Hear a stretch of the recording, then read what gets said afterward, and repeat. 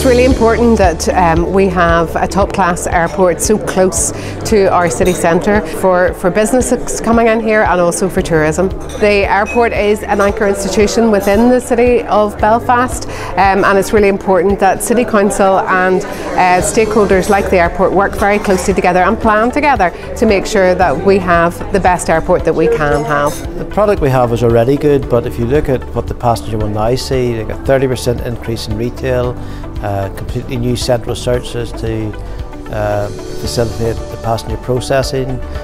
We'll be adding a new bar, doubling the amount of seats. Yeah, we've seen, in addition to new routes, we've seen increased capacity on existing routes, and as we seek to grow both our domestic and our European network, this sets us up nicely for future growth.